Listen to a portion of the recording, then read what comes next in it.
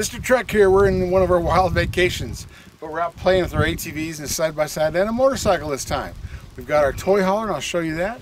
We've got my 2012 F-250, that's my main test truck, with this 7x7 CM aluminum flatbed. It's nice having this flatbed like this. When I hook to the trailer, I can load an ATV off the side and not have to unhook the trailer. I really like that. So we do a lot with this unit here. This is one of my test trailers. Got the family, got my sons and their families out here, and we're having fun. I'm going to unload that truck next, and I'll show you inside our toy hauler. Gen Y hitches. All you have to do is look at them. They're built like a bulldozer. It's all heavy-duty plate metal. Make them adjustable hitches, pencil hitches, shock-absorbing hitches with torsion, like a torsion axle on a horse trailer. These things will last you forever. You cannot find a better built adjustable hitch.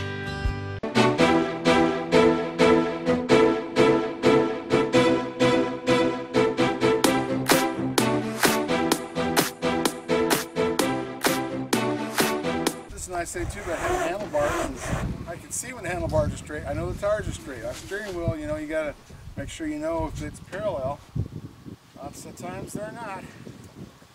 Okay, I'm gonna drive this puppy off. See if I do a somersault.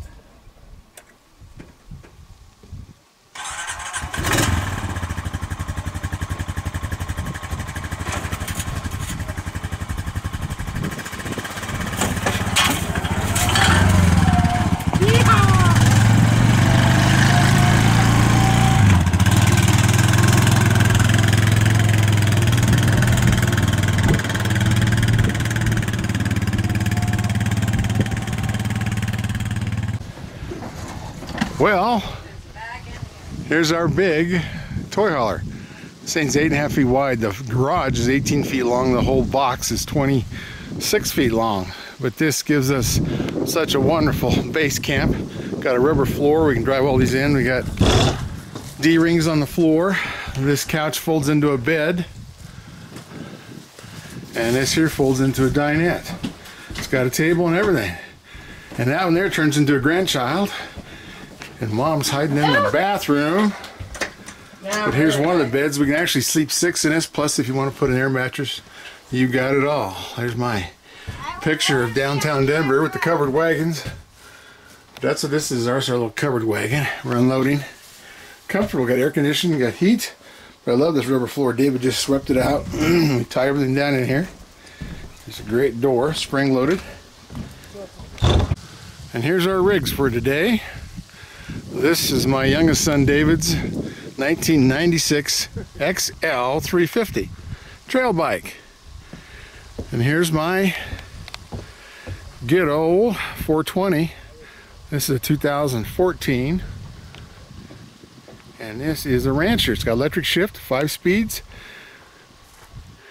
And of course we have all the racks and bags and all the stuff we need. I put the Sedona Ripsaw tires. They're very aggressive. I had to elevate a couple inches because of a new snowplow I put on here. This is the Pioneer, my Pioneer 500. It's 2017. We just got it this winter. And it's a 5-speed paddle shifter. You can go automatic or manual shift. Got the cover on top, but a windshield we use in the winter. Love the roll bar, the seat belts, and a nice flat seat. A fat butt like me fits perfectly. Nothing's in the middle. And then, this is my oldest son David's Rancher 420. 420 cc's. The Pioneer is 475 cc's. And this one at 420 is like my red one. Same year, 2014. Electric shift. And I tell you, these are mono beam axles. They're a solid axle on the rear. Both Ranchers are. Now the Pioneer's independent all the way around. I put 14-inch tires on it. It had 12-inch tires. Looked like a roller skate. We've got all of our pads, all of our trunks. Even got a seat back here that a nice level ground. I take the grandkids for a ride. But this is awesome. And then our last one we have is a 2017 TRX 250X. It's a sport quad, 2-wheel drive, and it's a 5-speed, and it also has a centrifugal clutch, so you can either use the clutch or not use the clutch. But we're here in Walden. It's a North Sand Hills Recreation Center. And I love these Hondas because they all have gears. All of these are 5 speeds, so you can downshift them. The CVT, which I had on my Kawasaki and Polaris, coming downhill, you got to wrap them up to gauge the clutch to get engine braking. But not on the Hondas. Hondas are gears. Downshift in the first, you just crawl down the mountain. And they got the best parking brake. Some ATVs out there, the parking brake's good for about 1 trip. These will hold you when you're on a hill trying to figure things out. Sometimes that parking brake can save your life. So come join us. We're going to climb the hills. We're going to climb the mountain, do a water crossing, slap a grandchild silly. Other than that, we're going to have a good time. So this is the crew, the Helmet Gang, and the 3 ATVs we have, the side-by-side 2 ATVs, making all this noise so I can't talk, but that's okay. What? I don't want to hear them either. And this is our new unique Typhoon H. We're going to fly this in the sand, above the sand, see what we can find out.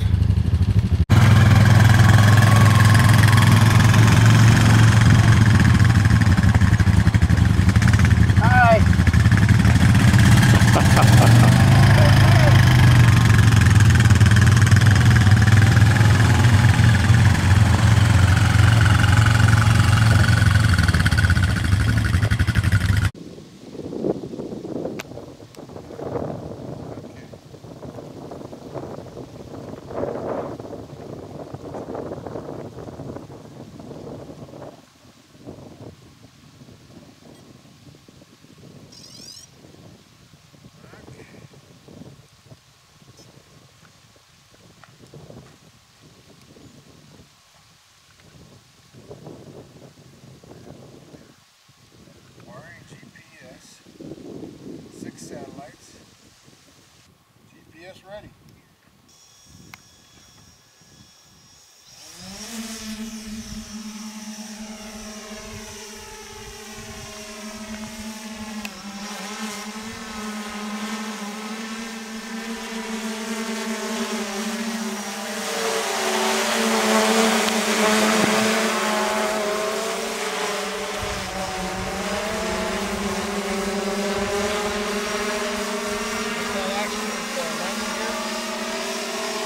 Yeah, I should have.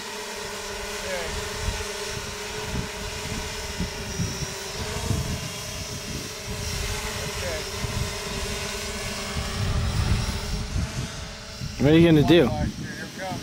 Flyback.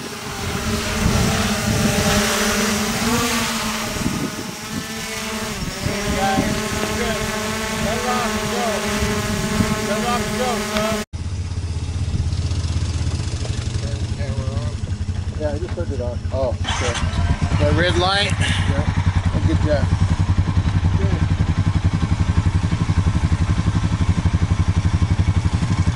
Also, I'll go for a little bit. I'll go for a little bit. I'm not quick. Yeah, nice.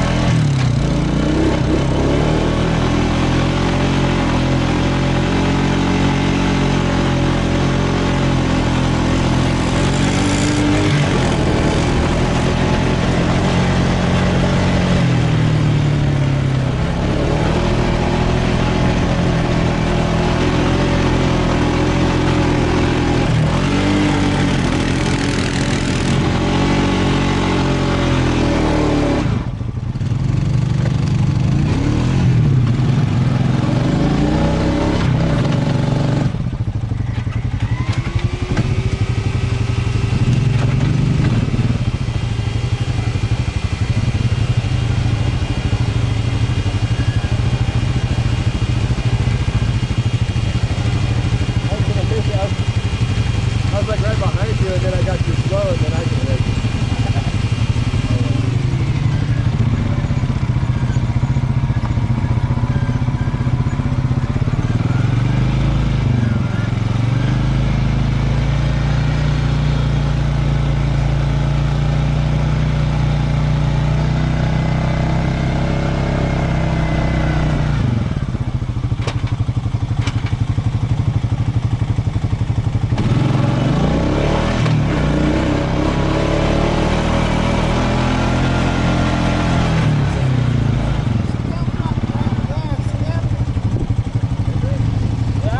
Down now. Alright, hey, I'm going to go up it and turn around and watch you come up. And then we'll go back to base, I guess.